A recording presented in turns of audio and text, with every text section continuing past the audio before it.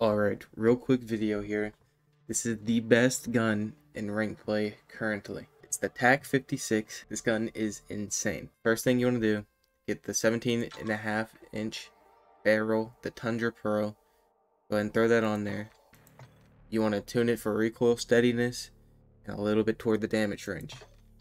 Then put the TAQ Ripper 56 on there. You want to tune that. You want to tune it toward aiming idle stability. That'll make it a lot more easy to hold corners with.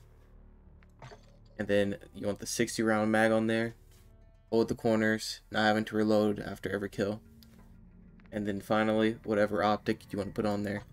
I throw that all the way to ADS speed, and then I zoom it all the way out. This is the best gun in ranked play.